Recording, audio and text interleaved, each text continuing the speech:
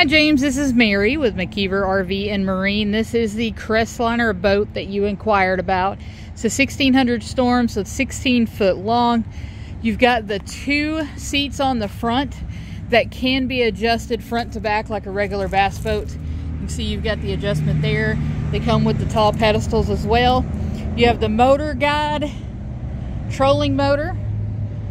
This is a breakaway hitch on the trailer, so you can actually tuck that out of the way whenever you park it in a garage or something like that, be able to close the doors.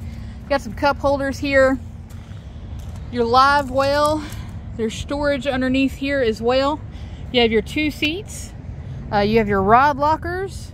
Also a nice little place to hold the front of your rods down while you're going down the lake. They're not going to fly up on you. More storage in the back.